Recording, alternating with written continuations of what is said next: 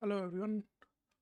So today I'm going to talk about linking the Excel the easiest way, and the objective is to tell about the use pivot point pivot table, sorry, in Excel, so you can easily make a option chain without any formula used.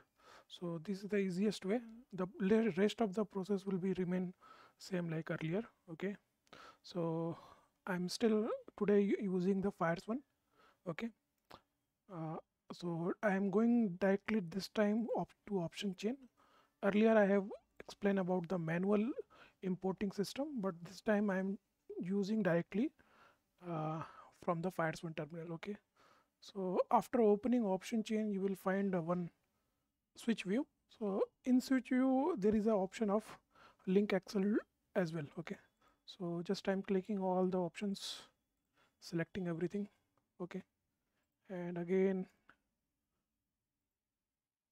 opening run as administrator, the same process, and I'm opening a simple blank Excel and pasting it. So all data will come. Uh, just wait a few seconds. So data is coming and also updating. So this time what I am going to do, I am selecting all. I am not using any formula, simple. I am using pivot table. Okay, so just clicking pivot table, selecting all table and new Excel sheet I want. This is just a simple import data table, and next new worksheet I am going to uh, use this option chain. Okay, so okay, so you will get 4 quarter. Okay, so all game about the understanding how to arrange the columns and rows, and that's it. What is the value you want? So in filter I don't have any filter because I am using one single nifty option chain. If you want various, then you can use a symbol name. Okay, so column wise I want uh, call and put type. So let me add option type, so it's just a call or put. You get it. Next row as a strike wise, so strike price, so I get all the strike price. Now what I want, so whatever value you want you can add. So first of all, y, let me see, uh, so LTP, one of the most important changes. So in sequence I am just keep watching what I want. So y change, even IV is there, so many things is already there, so even you can rearrange it. Okay, y change and y, so you will get easily the whole table. Okay, in the same fashion, just you have to uh, just conditional formatting you have to do once again. Okay, so just same like previously.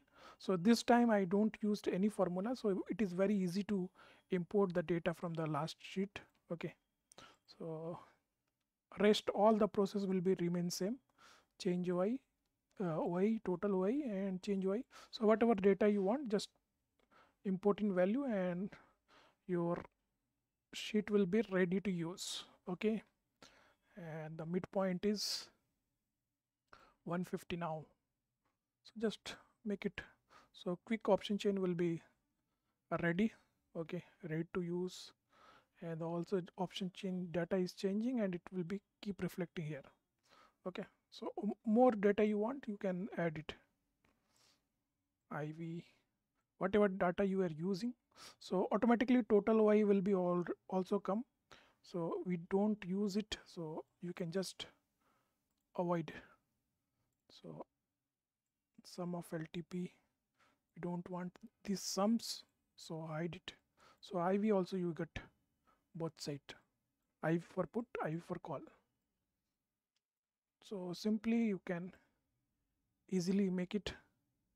Okay, so basically you have two data, this is call and this is put.